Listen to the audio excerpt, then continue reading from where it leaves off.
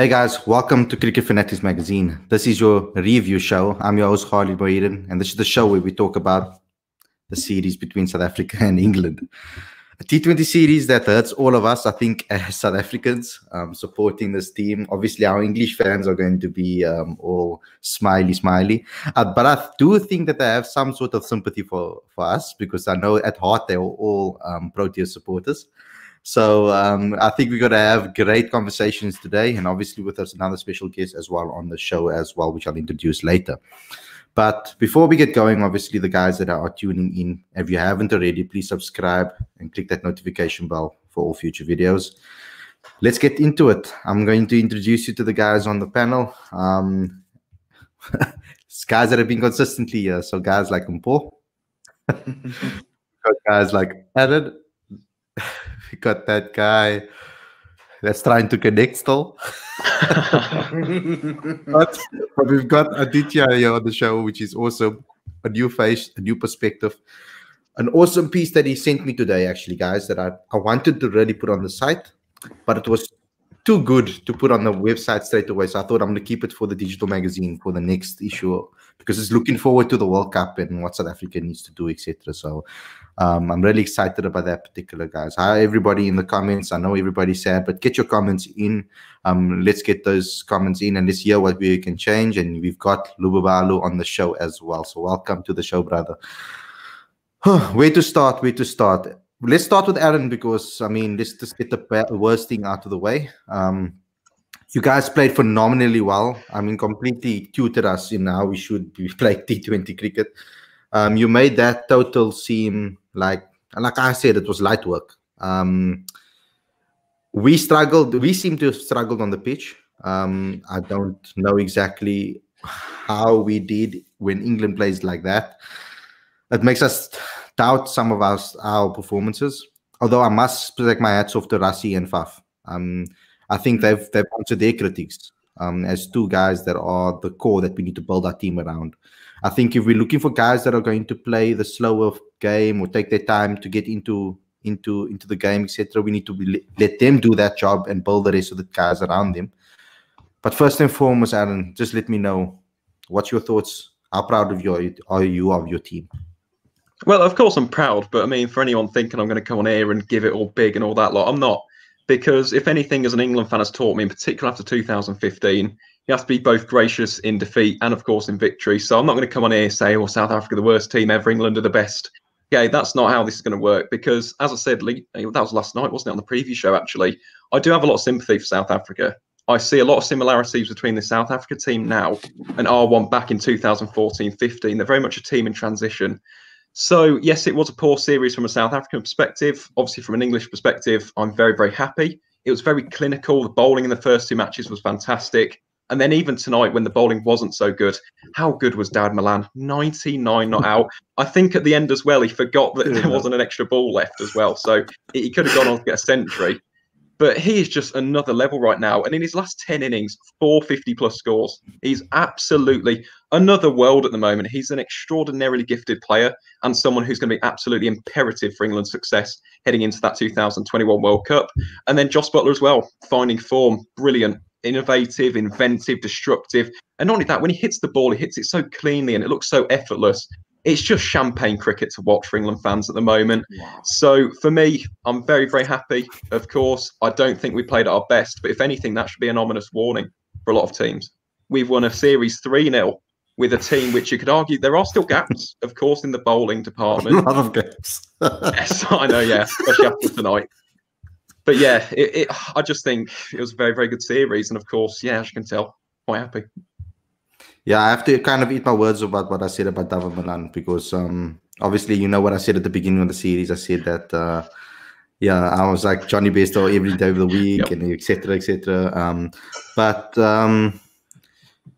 Yeah, he's been phenomenal. The way he tore us apart is incredible. So I have to give the props where they're due. I mean, Paul, from your perspective, South Africa. Oh, where do I start? Okay, let's start with the good stuff. I think Rassie's innings today was the reason why he's been the best, one of the best two batsmen this team has had over the past 18 to 24 months.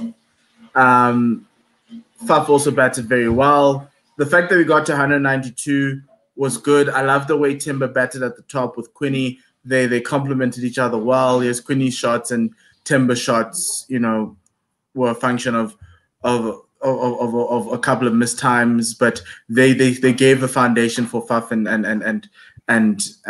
Rassie to do well. I'm happy that Rassie finally gets the score. I think 3 scores of 3 meh scores in this sort of call them anything under 30 isn't much in this format can make your position in the side a little bit questionable. The bowling, you didn't feel like there was a spirit to wanting to win this game, even though you've set 192.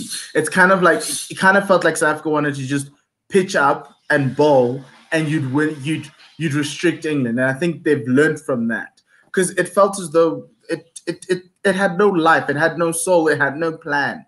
Like, what was going on? The only person who bowled well was George Linder, who is one of the positives, and he bowled well. I just felt that second over from Quinton in the power play should have been outside of the power play, and you should have been trying to be looking for wickets rather than restricting runs. We moved very quickly to trying to restrict England rather than just bowling people out and trying to get wickets. In as much as this batting lineup is long, wickets stem the run flow, and that's what South Africa missed.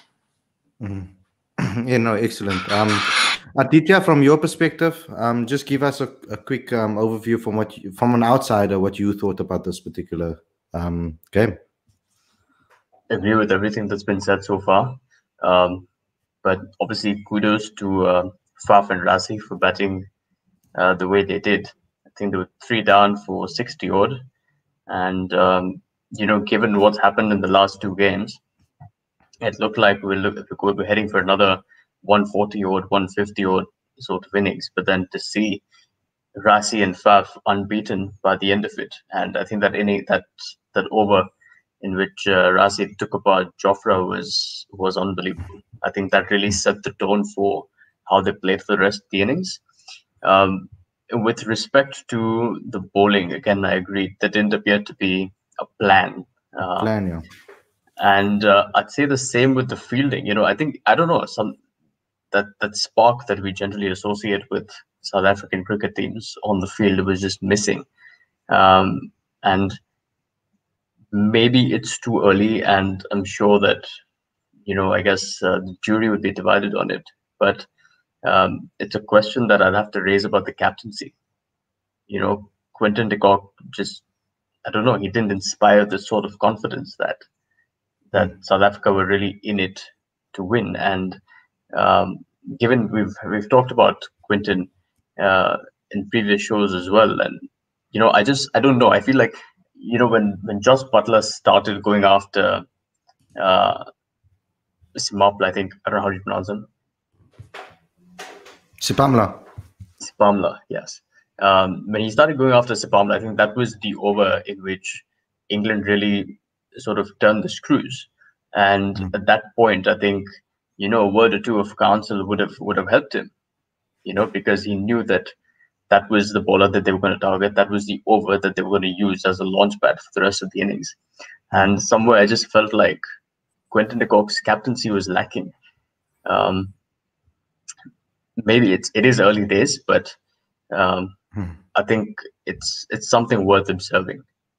I don't like Quinton de Kock. I'm sure he must have the tactical nous to be the captain, but I don't know if he's able to sort of develop players, and help them grow through tough situations. Okay, yeah, we're gonna get into that more in depth at the end. I just want to introduce our guest early.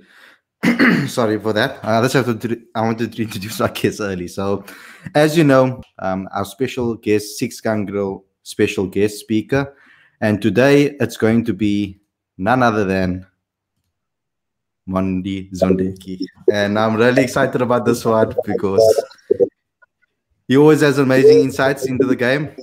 So, Monde, just give us your takeaways from this particular match. Where do you think South Africa really went wrong? I would like to know what positives you'd actually take out of it. Oh, hi, how's it, guys? Hope you guys are all well. Yeah, thanks for having me on the show. This particular game, I honestly thought the 192 was going to be enough. It seemed like it was a pretty good wicket, and obviously Rassie and Faf played out of their skins. I've never seen Temba personally as a sort of T20 player. I think we've got a few more explosive younger guys who could come in and do that opening job probably slightly better, because we've always looked at him as a sort of the test player, but certainly can play in the longer version, the 50-over game. I would like to. There's a kid called Malan who's ironically here in Cape Town at the Cobras, who's a really good explosive young player. At some point, Aiden Markham was supposed to be the next big thing, the next captain of the country, and he seems like he's disappeared as well.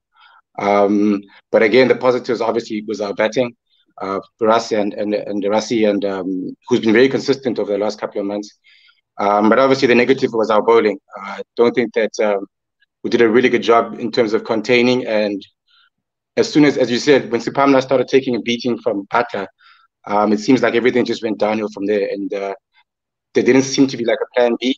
And it just seemed like a very easy victory. When once you get 192, you thought it was going to be very competitive, but unfortunately, it was a very easy victory for England. So I think the biggest problem was certainly our bowling. Sipamla is a young guy who's still trying to find his feet in the game, and what Butler did do very well was target him and put him under pressure, put the young guy under pressure, and that was the momentum that England needed. So yeah, our bowling was disappointing today. Obviously, without Proteas, was, who can't play every game. We were sort of short in terms of that, and I do think we still need a quality world-class all-rounder in our team, especially in our one-day team. I don't know what happened to Chris Morris, but he does a really good job in T20 cricket. I'm not sure if he's not in the picture or he's retired from international cricket. I'm not sure. I thought someone like him with his experience, and he can also hit the ball a long way, was certainly someone could have used today. Mm-hmm. So I'm going to give the opportunities to the guys to ask you some questions, Monde. I'm going to start with Lubabalo because he came. He didn't have an opportunity to give his say yet, and then I'm going to go to Aaron, and then Impo, and then Aditya to end it off. Yeah, Lubabalo, take it away.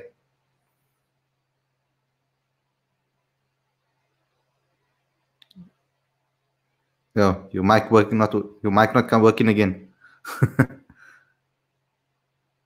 No, okay. Okay, Aaron, you can go ahead with your question. Okay, that's a shame about Lubabalo. But first of all, Monde, thank you very much for coming on. It's a pleasure to speak to you tonight. And in terms of that incident, we keep on alluding to the Sipamla over. And I just wanted to know your thoughts on Quinton's captaincy in that moment, because when you compare him to Owen Morgan, for example, in that first game when Tom Curran got the pump, he went straight up to him, almost put the arm around the shoulder, gave him some words of encouragement. Now, in your view, should Quinton de Kock have done that, or have you seen it quite differently? Is that something that Quinton shouldn't do? Yeah, that's a good question. I think younger players do need encouragement, especially when things aren't going your way. Obviously, as a kid who's just starting off his international career, he's going to need all the encouragement you can get. I've personally never really seen Quinton as a captain personally, just from knowing his personality, what kind of person he is. It doesn't strike me as that type of personality. So it's going to be interesting to see what they do with the Test cricket if he's going to continue to be captain. Obviously, as a player, you can't doubt his skills, but as a captain, I'm not quite convinced just yet that he's the right guy going forward. We shall see what they do, but I think they're still searching for that one leader that they want to use. With Faf being out the team, but it does help that he does have some guys that are experienced like a Faf. But I just don't. I've never really seen him as a captain personally. Yeah, I was looking at Faf and I'm like, you're right there, Fafi. We need you for this World Cup to have to the side. Upo, your question to Monde? Look, before I ask the question, just to put it out there, this was Sipamla's first game in 9 months. He was injured. He hasn't played in the 4-day series. This was his first effective bowling outing. And he had to go up against such a tough batting lineup. So, yeah, I just kind of feel, even taking it to Quinton, let's take it back to the management at the back. I felt it was slightly unfair to have him play at this level. He's good enough to play but it's just, you know, it just speaks of it. But yeah, Monde, my question to you is, what do you do with 10 months going to the World Cup? If you're Mark Bacha, what do you do? Do you go to the World Cup and say, we're gonna win, we're gonna get a hiding to nothing, but I want to implement this aggressive, smart cricket with guys who aren't necessarily going to be the status quo, the guys you normally know? Or do you go for the tried and tested and try be as competitive as you can be? Because I kind of feel as though I wouldn't mind South Africa getting a beating, but getting a beating with youngsters and guys we don't know, but guys who fill a role and perform whatever plan it is that Mark wants to do. Yeah, another good question. Yeah, with 10 months, I'm not sure how many games there are in between before the World Cup. I think it's about so 7 matters, or it's between 6 and 9. Okay, so that's not a lot of time. A lot of games where. So I don't think experimenting at this point is the way that he should go. I think he should implement whatever he wants, get the right players that he thinks are the ones that can win him the World Cup, and then go in that direction. I think blooding a lot of youngsters without too many games in between. Experimenting that way and taking a beating, I'm not sure is the right way to go. I think you go with the guys you trust, first of all, the guys you think can win you the World Cup, implement your game plans around those guys, and then go forward that way. Maybe after this World Cup, you can start experimenting and bringing in the youngsters, the guys that you think can do a job for you going forward. But if you do want to win the World Cup, I do think you go with the plan A, which is obviously play the guys that you do trust, unless there's someone that comes out of nowhere, which I don't see anytime soon, because he's used quite a few different players since his tenure. Obviously, with COVID and the lack of cricket over the last couple of months also has been a factor in terms of how we played, I think. But I think, yeah, go with the tried and tested and take the guys you think can win you the World Cup and implement your game plans right now so that you're ready for the World Cup in a couple of months' time. Cool, Aditya. Hi, Monde. Thanks for coming on the show. My question to you is based on what you said about Quinton's captaincy. And given that it's going to be a high-pressure tournament in India against top-quality opposition, do you think Quinton is the right man to lead the team at the World Cup? And if not, then, you know, should the Proteas go back to Faf, who obviously is vastly experienced and successful in Indian conditions, or do we have another option? Well, yeah, as I said, I've never really thought Quinton was the right guy in terms of captaincy. Obviously, a brilliant player, very talented, but he does play with instincts. And I don't. Yeah, again, I've never. I was actually pretty surprised when they picked him as captain. Whether to go back to Faf or not, that's a very good question. Again, does he want to do it, and is he going to be committed to doing it? The other option, as I said, I always rated Aiden Markram highly. I did think they gave him the captaincy. I think there was a series against India prematurely at the time. But I think he's got all the talent in the world to be able to play that role. And they've been talking about him to be the captain of South Africa for many years now. He's been groomed for quite a long time. So I think the fact that he's lost a bit of form over the last couple of months or years sort of derailed those plans. Who you go to be honest with you, if it's about winning the World Cup and doing what's best for us at the World Cup, I think you might have to go back to Faf for now. And then, you know, after the World Cup, then find your permanent guy you're going to use going forward. I just don't think Quinton is that guy at the moment. Those are excellent answers. I want to ask you one about thinking going forward, especially with the ODI series coming up. Guys like Yanaman Malan, Calvary and George Linder were some of the main youngsters in that squad. I mean, you obviously have guys like Bjorn Fortuin as well and others, but I want to specifically ask you about Yanaman, George, and Carl. What's your thoughts on them and the talent that they've shown and the way and what will they bring to South African setup, especially in ODI cricket? Yeah, as I said, I love the Malan kid, Yanaman. I think he's a very talented, explosive opening batter. I think he's got 100 in T20 game for South Africa, in fact. Verreynne also very talented. I think is a guy going forward that we can certainly use in the middle order, especially when a guy like Faf does eventually retire. And Linda, I think, also very talented.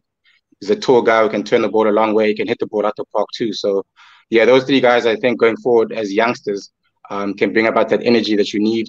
And also, as you go into transition of, again, we are in a transition period in South African cricket. If you think about who's retired recently in terms of AB, JP Dumini just retired, also Hashim Amla also just retired. So we lost a whole bunch of experienced guys who've been around for a really long time, and someone's going to have to fill that void. So I think those young guys can come in and do a job and start to build from there, because we are still in a rebuilding phase, I would imagine, with also Stain and Morocco just retiring as well. So there's been a huge void that's been left by those guys, and we slowly have to try and fix that. It's not an easy fix. It's not going to happen overnight. It's going to take time. I know as South Africans, we're very impatient when it comes to winning. We want to win straight away, but I think you gotta be a little bit patient, because we've lost a lot in a short space of time, and it's not going to be easy to replace those guys. Well, thanks a lot, Manu, for coming on the show. I really enjoyed your insights. I'm sure the guests as well, the panelists as well, thought so too. And I hope you can come on the show again in the future. We really like your insights. No, cheers. Thanks very much for having me, guys. I enjoyed it. Cool. See you, man. Cheers.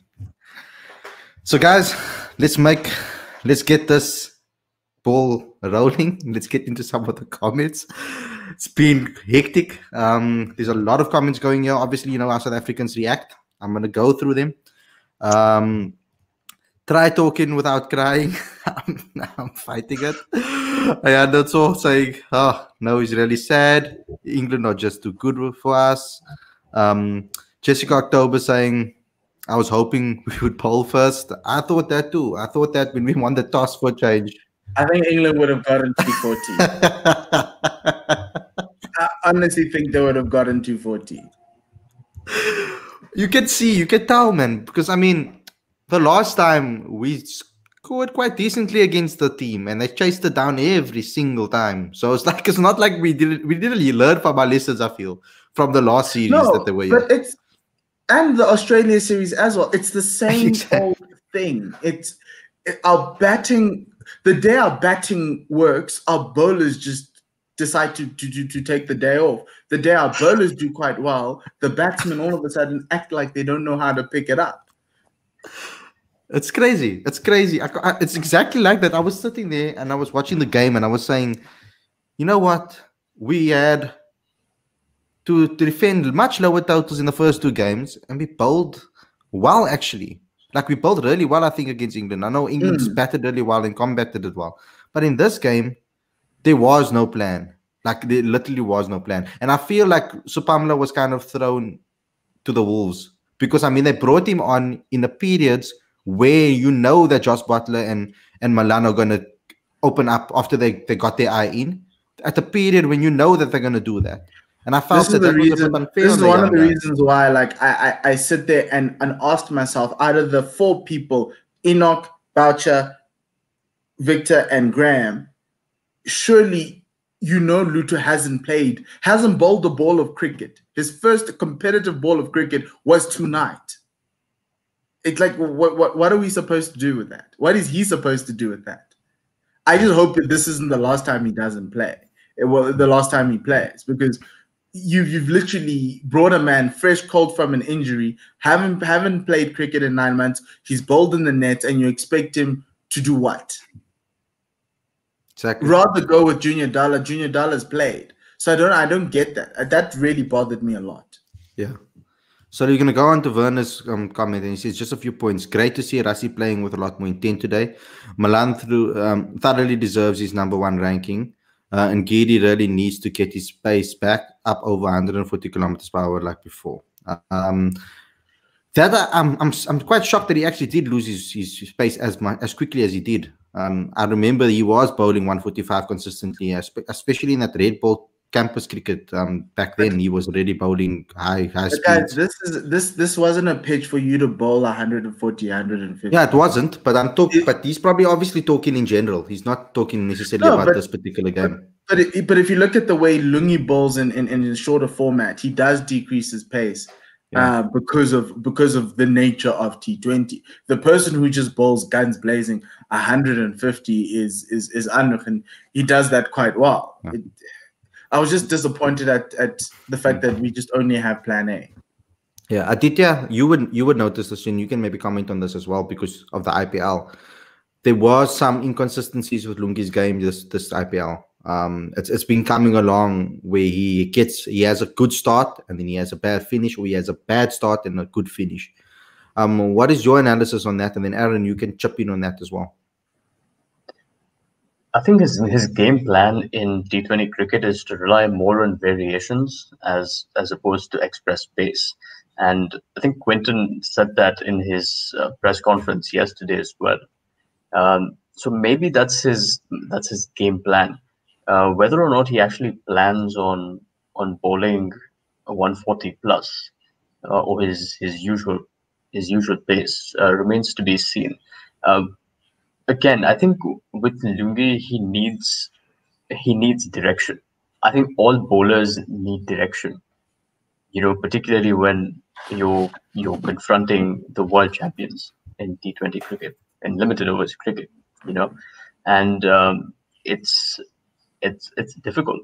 It is difficult. So I guess Lungi had that problem with Chennai Super Kings, but I know for a fact that like the backroom management, Stephen Fleming, MS Dhoni, etc., really did like sort of prop him on. And towards the end of the IPL, when he came back on, he looked a different bowler.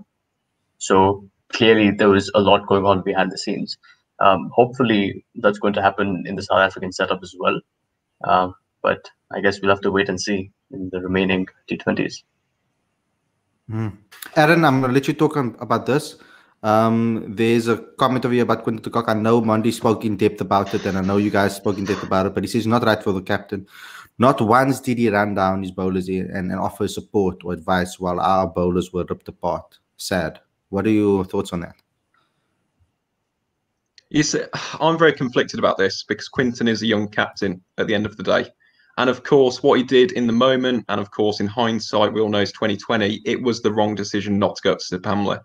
He's got Quinton de Kock at the other end. He's got Owen Morgan on the opposition, to almost look at and analyse. And he easily could have done that. Exactly as I mentioned beforehand, Morgan did that with Curran, with that 24 and over in the first game. So for me, I think he needs to almost open up a bit more to his players, obviously trusting them, show that he trusts them as well. And that is a fantastic way. Just a gesture, come over to them, put your arm around them, give them some encouragement. And tonight, I don't know, just the body language, the way in which he looked as well, looked very stern, almost defeatist in many ways. I wasn't very impressed. With that being said, though, how many games has he had as a captain? He's not exactly an experienced figurehead. It's 10. Not like Morgan or Duplessis or Donut. He's had 10. Right. Yeah, exactly. Well, it's not exactly like 20 or 30 games. So he's still going to be learning. There's going to be bumps in the road per se. But in terms of so far tonight, that really, really did disappoint me. I was not happy with his captaincy in the slightest. And again, just completely sent out the wrong message to a young bowler like Sir Pamela. We got a guy here saying, I think George Linder, captain of SA, he is like Hansi Kronia. I'm not so sure about George Linder taking the captaincy immediately. I'm not sure. I don't think he'll ask for it either. I don't think it's something that you'd ask for either. No, but my problem with today is with Quinton is I kind of feel as though, as Aaron says, I think he feels he's on his own island. Like he's taking everything on him, but he doesn't realize that the others are that side. Where was Faf? My question was, where's Faf, Temba, Rassi, to just calm. You just need one guy to go and walk to a bowler and say, dude, calm down. What are you trying to do? That's all you need. I have to say, guys, it's the most streams that we've had on at the time at one night. So thanks a lot for everybody for tuning in. Smash that like button, please, and get subscribed if you haven't subscribed already. So thanks for everybody for the support. Let's get into more of the comments over here. I questioned the inclusion of Riza from the start, and he proved me right. You guys, we've been talking about this in depth about how South Africa picks so many batsmen that are similar in T20 cricket. I feel that you need two my perception of this, if I'm going to strategize and think about it, I would have two type of players that are like your anchors, and the rest are kind of more attacking minded cricketers. So like when you have Faf and Rassi that bat 3 and 4, do you need an anchor at the top of the innings? I'm not so sure. Like a lot of people are going to now talk about Pavuma. Pavuma showed intent today. I think he showed that he can turn it on if he has to, and I think people are going to be very critical of Bavuma. My problem with Yaneman Malan, only problem with Yaneman Malan is that I wanted to see him play spin in this particular tournament, in this particular series. I wanted to see him come in, get an opportunity to play against spin. And that's the reason why I said he must bat number 5, because most likely when he comes in, he'll play against spin, and he can really test what he's learned. He can really test what he's learned, because he spoke to me in an interview and he told me that he's been working on his spin. He knows that it was an issue and he's been working on his spin. So now I'm thinking that the situation, if I'm a coach and I'm like, if I'm looking for an explosive batsman, and I would rather let a youngster like Yaneman Malan, who's in his early 20s, I would rather let him get a 32 of however much of balls, or 12 or 13, whatever, than get a guy that's a lot older that learns nothing from that experience, really. I feel that a younger guy will learn from the experience a lot better. What are your thoughts on Riza's inclusion, Paul? Because I know that you... I love Riza. I think he's you great. love him. And I love him too. I mean, I love him too, but I mean... Look, there's no secret. I wanted him at the World Cup instead of Aiden Markram, but guys will vilify, will jump on top of me for that. But it's overkill to have Quinton, Temba, Riza, Faf, and Rassie. That's overkill for me. You have 5 guys who who take time to get themselves into the game. They're stroke makers. Yes, they can adapt their games as they get in, but they need to get in. And Riza had a start today, and he just threw it away. And that's the disappointing part for me, was that he got a start and he threw it away. And my problem is from a balanced perspective. Couldn't they have gotten? I would have actually played Heinrich Klaassen with this team without Riza. Yeah, because Heinrich Klaassen was sick today, so even Calverainen then, or Yaneman, somebody else who is a middle order, limited overs batsman who understands his role in that middle order. Because what you're telling me is, because the best balance of this Proteas 11 is 5 at 3, regardless of whoever's batting in front of him or around him. And so if you're going to start tinkering with that, that says that makes me question Mark's plan and also the selection of the squad, because Riza hasn't been in your plans for the past year or so. I think he played he didn't play in against England. He was in the squad. He didn't play against Australia. Why are you selecting him when you've gone over 6 or more months out before the thing when you weren't selecting him? I think it was severely unfair to make him look up. I think he'd be happy to bat at 3. It just made everything. I want Faf to get as many balls as possible. As a South African, that's what I want. It used to be me wanting AB to face as many of the balls. Now I want Faf to face as many of the balls as possible. So first drop should always be Faf, and then after that, Rassie at 4, and then you need to figure out what happens with 5 and 6. I think that's the easiest way for Mark Butcher to go forward. And if the reason was to push him up the order so that he can get an opportunity to bat and give him the opportunity, obviously, when there was a collapse. And let Riza open. Yeah. If that was the reason, I'm saying, for example, then the selection of Pat van Biljon baffles me as well, because he's not getting a chance to actually showcase what he has available to him. So if you were testing with this lineup and you want to really test, give your batsman an opportunity when there's 3 wickets down, put the new guys under pressure, let them see how they perform, because that's the whole point of putting a new guys in the team, is to test them in the most difficult. What's the point of giving a guy an opportunity when the situation suits him? Because the whole point of having a new guy that you want to test him and see if he has what it takes to be able to take South Africa to then over the line. You're not always going to get in a situation where the conditions should suit you or the situation suits you. That's not how it works. So, I mean, there's a lot of things. But I think this particular comment by Inam is going to be directed straight at Aaron. And that is, someone call Rassie Erasmus. The World Cup is nearing. Very funny. Sorry, man. Sorry, I just had to throw it in there. We need some sort of love and. Khalid, if I could I just throw maybe a proverbial spanner in the works? Because I've taken both your points on board there, actually. And you mentioned about the anchors and almost an explosive batsman.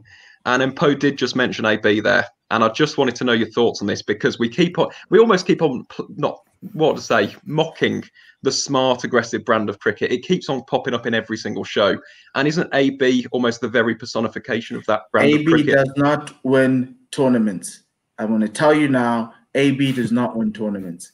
He's great for if there's like we would have won this series if AB was there. That's what it is. Like he'll give you joy in between. He doesn't win tournaments. I've watched this man lose a game in PAL in a final, and they only needed 140 to win. So, but all I'll say people on mustn't this sleep point, on Rassie's mentality.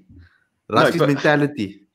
All I'm saying, guys, is you've got a top four there with Bavuma de Kock, a very explosive, hard-hitting, powerful, dynamic opening duo there. You've got two anchors potentially, Faf at 3, Rassie van der Dusen at 4.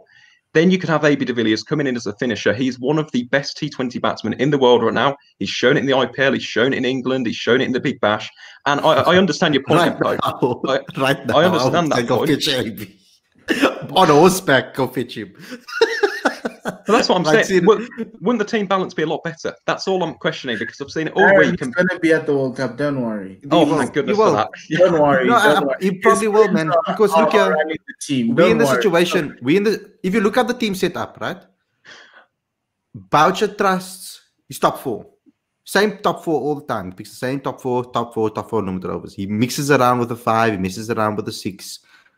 Like, I think he said it in his press conference. He will go out and go get AB closer to the World Cup. He's going to have that conversation, because if AB's batting the way he did in the IPL, there's no way he's not going to ask AB de Villiers. And AB will play. I can put my money down right now that AB will play. I can put my house down.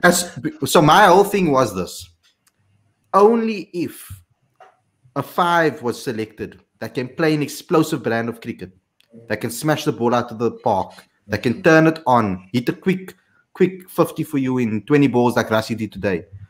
Only then would I say, whoa, AB, it's okay. Go sit back. We need this guy to play for us for the next 5 years. Rather back your boykies and let's just do this. But back your boykies. I don't know if you understand that, but okay. But in this situation right now, when we don't know who's going to bat number 5 for us, we don't know who's going to be our 6, unless they're going to play Linda at 6 as that batsman spinner. Then that situation, the only answer for that is AB at the moment. No one's put up their hand. I feel nobody's put up their hand in that number 6 position, number 5 position, and said, look here. Wait, hold up. Rassie van der Dusen is a 4. I know Rassie. No, I understand. I'm with you there. Top 4, I get it. I get your point. Heinrich Klaassen has had a great limited over season before COVID. Averaged, I don't know, 200, whatever it was, in the 50 over game. He's good enough. He's good enough. He's great enough. He's not AB. He bats ahead of behind AB in that Tshwane Spartans team last year, and he didn't do too badly. Why not him? Maybe 6. No, so I get that's my. You can't not. You have to fit AB. No, well, yes, because Mark Boucher's there. I get it. Yeah. I would have actually walked away a long time ago from him, because we can't be having different things for different people. But can't your 6? Because the big problem is you need someone who can bowl something at 6, which is why Heinrich Klaassen should either be. He's going to lose out, but so AB will bat at 5. You're probably going to have Chris Morris or Dwayne Pretorius at 6, and then you're going to start that longish tail.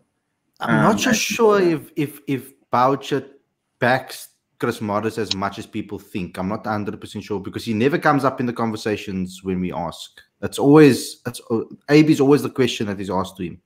So I'm not 100% sure if he's into. I mean, I think that the second spinner. I think George Linder's now proven that he's the second spinner for the Proteas. I think everybody can agree that. Yeah, he has the mentality, he has the fight in him, he has the ability, both bat and ball, and he's not scared. You can see that he wants to take on the bowlers. He might go out with a loose shot or something, but he's not afraid, and that's important that we have that fearlessness. If we can bowl him at 7 as our all-rounder, right? And then have then we need to find a place for Andile to come in. But I will bet my bottom dollar that I will make space for AB with bunches there. So I don't know how we're gonna. Are we talking about this in context of the World Cup, though? Yeah, in the context of the World Cup.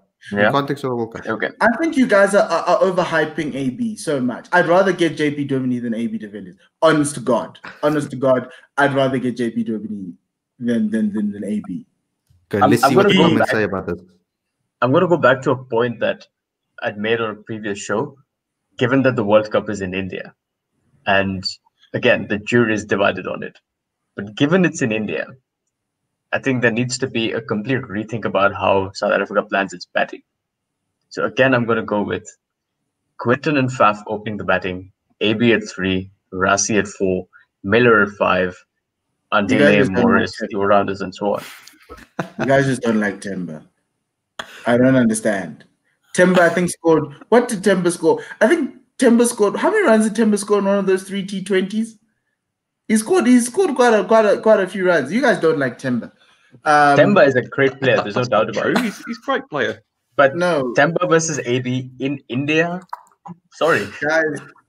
IPL is the biggest problem for South Africa because you get AB beating about these young up and coming Indian bowlers, and all of a sudden we want him in the side. The guy who fits this team and fits this team well is sitting in the commentary box in Cape Town. It's not IPL teams. IPL teams are more than capable of beating national T20 teams. Michael Vaughan himself said that if Mumbai Indians was playing in the T20 World Cup, they would win. And that's a fact. They're by far the strongest T20 team in the world. You know what? I'll let the people, but I know the people want. I'm not gonna now start saying the Kings 11 are gonna come now down and beat us. No, guys, come on. Mumbai. Okay, yes, maybe Mumbai, because you got Rohit and Quinton. You can't run around that. You've got, who else is playing for Mumbai? Surya Kumar Yadav, Pollard, Hardik Pandya. Exactly. Yes, but who's bowling to AB de Villiers? It's how many of the? It's Bumrah and exactly. It's Bumrah, and Trent Bolt, James Pattinson, Rahul Chahar. So you've just named 3 internationals. So who's batting on the other side for Mumbai? If you've already named three internationals, you can't have all the internationals bowling at AB at the same time. I mean, it doesn't matter. Like in the game against Mumbai Indians, AB was the one who smacked the 50 of 20 balls. So he is playing international level bowlers. You know, we can't doubt AB's ability. That we can't go against. Guys, I'm not doubting his ability at a domestic level. The man has not translated it to the Proteas level. If he's that great, why have we been so poor? If he's played, he's given us many opportunities. They never took T20 so that seriously, though. The guy you want. It's a matter of role definition. It's a matter of role definition. Like there are plenty of players who do. Like you look at Glenn Maxwell. Glenn Maxwell's IPL record is abysmal, but Glenn Maxwell's T20 record for Australia is outstanding. And it's the same with one-day cricket. And the difference is that it's not because he's a different player at the IPL. It's just because there's been more clarity. Like this year at the IPL, he's batted at 4, 5, 6. Okay, and he's the sort of player who needs a degree of confidence. What is an IPL? But I agree with you, Aditya. It is role definition. It has to happen. Right now, none of the Proteas players know what role they're playing in this side. Yeah.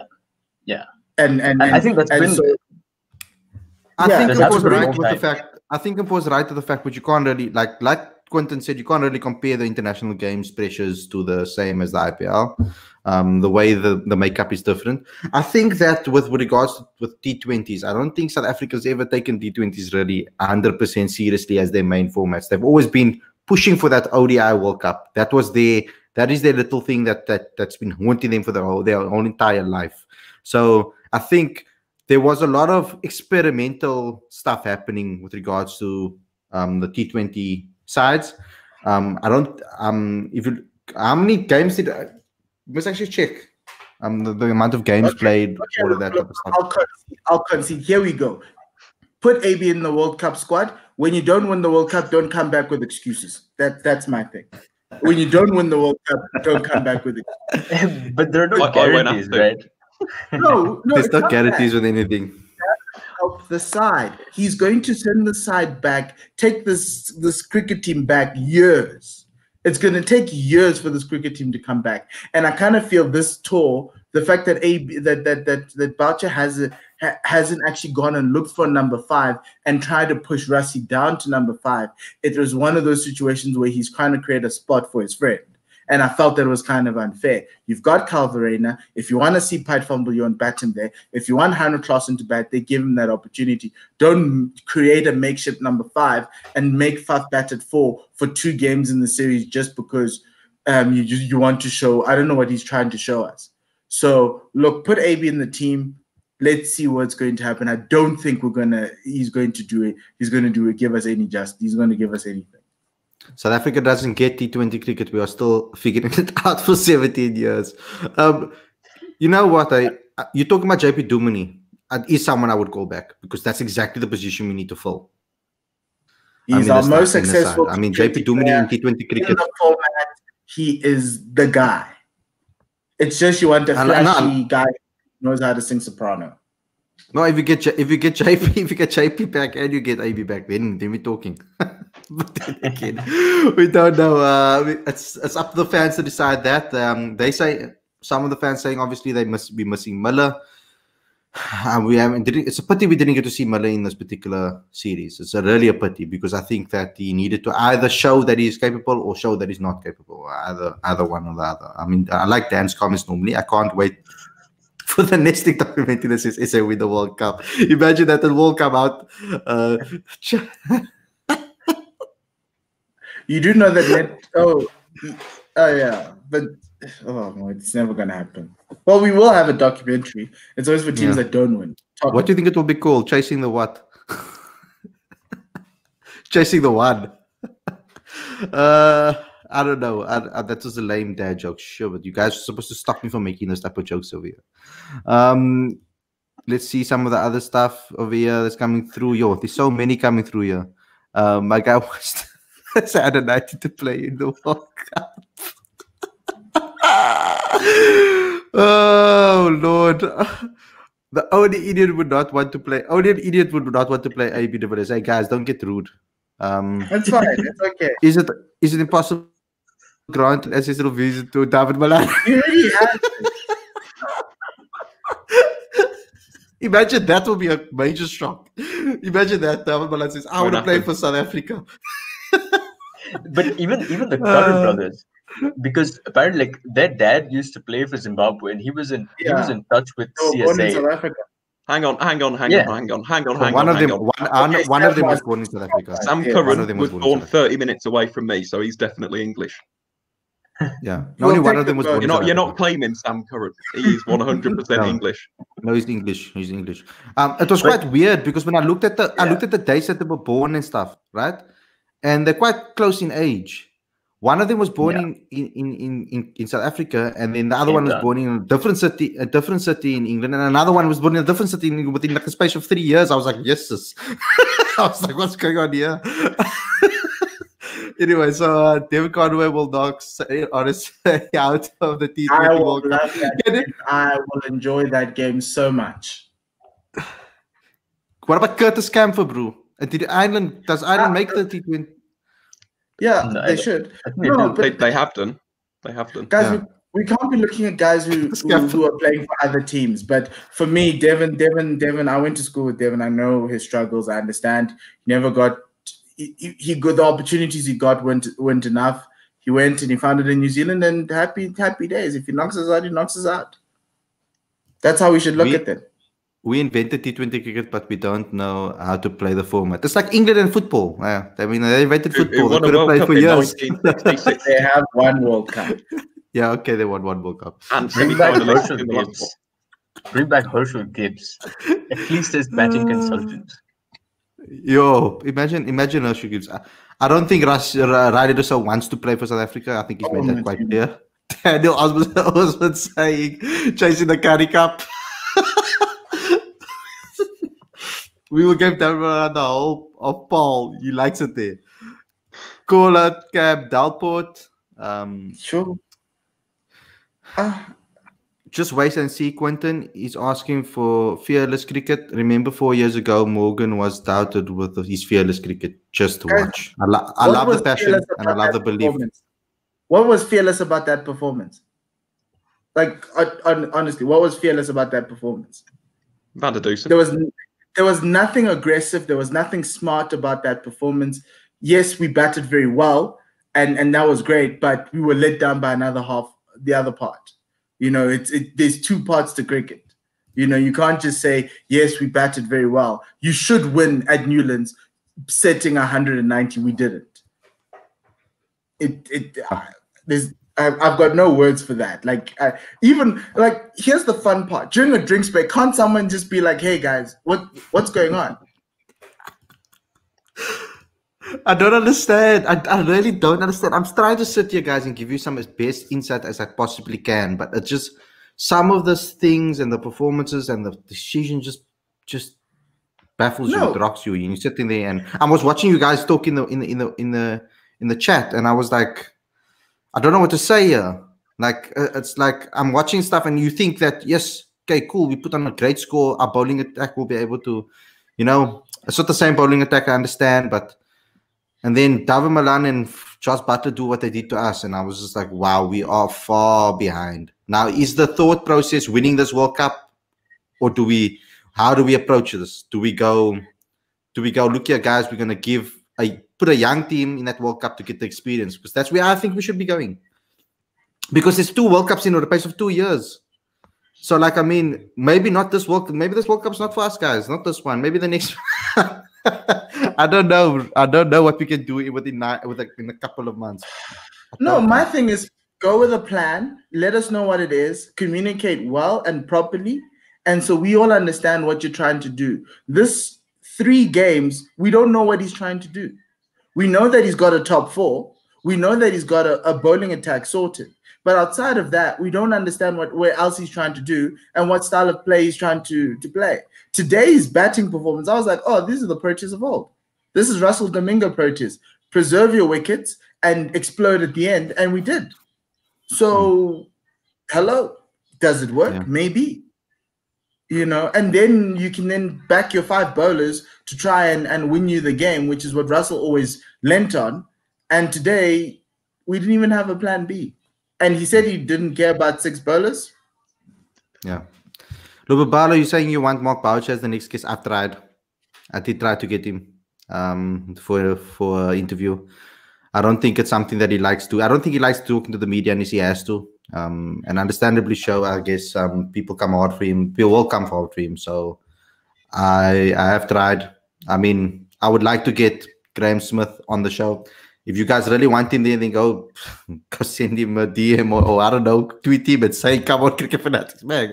I don't know, guys. That's what your job there as fans are. Graham's not going to come. Sorry, dog. I don't think... It's a hostile environment here. Graham's going to... Yeah, I don't think it's a nice place for me to put Graham Smith right over here with all you guys. I'm going to tear him apart. Because you guys come after us. No, I'm just joking. Thanks a lot for everybody for the support. Guys, thank you a lot for the show. It's gone almost an hour. I'm going to be really looking forward to previewing the ODIs because I think that we're going to get to see the likes of Janneman and Bjorn Fortuin and Calvin Rayner, and we're going to see a nice... I remember that switch. I'll never forget when we lost the series to England, the Test series to England, and I came down to Cape Town and we played the ODIs next, right? If I remember correctly. The vibe in the ODI camp, it was just so amazing to be there, to sit there amongst them, the way the feeling was around the camp, the way they were in the nets with each other. It was like a whole new, fresh group, man. So, like, I feel the same thing's going to happen over here. It's a whole fresh group that I think is going to be in the ODI side, with a core group of people, obviously, from the T20s. But ultimately, it's going to be a nice, fresh group. I think Carl brings a winning mentality to any team that he walks into. The boy, I promise you, to have a conversation with that boy. I'm going to try to bring him on here to have a conversation with all you guys sometime in the future. But when you speak to him and you listen to the way he thinks about the game and the way he thinks about winning and the mentality, the boy is a genius. I mean, he's coming to so many times. He's coming under pressure in a Cobra situation when they're 3 down, 4 down, and he pulls them out of trouble. All formats. Did the same with the Rocks. I mean, put under pressure, he loves it. I mean, for him to say things like, I love to play under pressure, it brings out I feel like there's no pressure when that's his BMT. He says he said I don't feel the pressure because at that point everybody thinks you're gonna fail. So at that point I come out and I just play my natural game. To have a mindset like that at such a young age, I mean, I think that's remarkable, man. That's stuff that you tattoo on your body. If I could have a tattoo, I would do so. No, I'm not actually for everything Cobras. Like a lot of my players, a lot of my friends will tell me that I'm a big Warriors fan actually, because I love the Warriors guys. I feel if I talk about a guy like Reinhard van Tonder who has a winning mentality as well, he's not a Cobras player. That boy has a winning mentality. Marcus Ackerman, the way he thinks about the game. Vian Nubber, the way he thinks about the game. There's a lot of youngsters that I can say think about the game differently and they have a winning mentality, even though they might not have won anything, but they have a winning mentality because it takes a team to win something. But you can have individuals that have that mindset. So I can name you loads of guys that are not from the Cobras that I feel are quite amazing players that need to get that side. Bryce Parsons mentality. They're struggling flipping hell. The guy was playing the first ever test match in his whole career against a team like India. They're getting completely pummeled. And that boy comes out 50. Comes out, he performs. Comes out, performs. That boy's mentality is ridiculous. And at such a young age, I look for the maturity and the mental maturity. That's what I look for in a player. And it's not just an ability, because anybody can have the talent, but you need to have the mental strength to be able to pull it through in any sport that you do. So yeah, that's my rant, guys. Thanks a lot for tuning in. Thanks a lot to Aaron, to Umpo, to Aditya for coming on the show. Aditya, thank you so much as well, because it's so late by you and you're still here sitting with us and talking to us. So thanks a lot for coming on the show. Guys, don't forget to, as Aaron always points out, like, comment, share, subscribe. Click the notification bell for each video. Subscribe to the magazine. Next week, we're going to come out with a new magazine. We got an awesome cover story, which Umpo is going to love. So he's going to love our cover story. So I'm just telling you now already. So you better download that one, Umpo. So subscribe to the channel.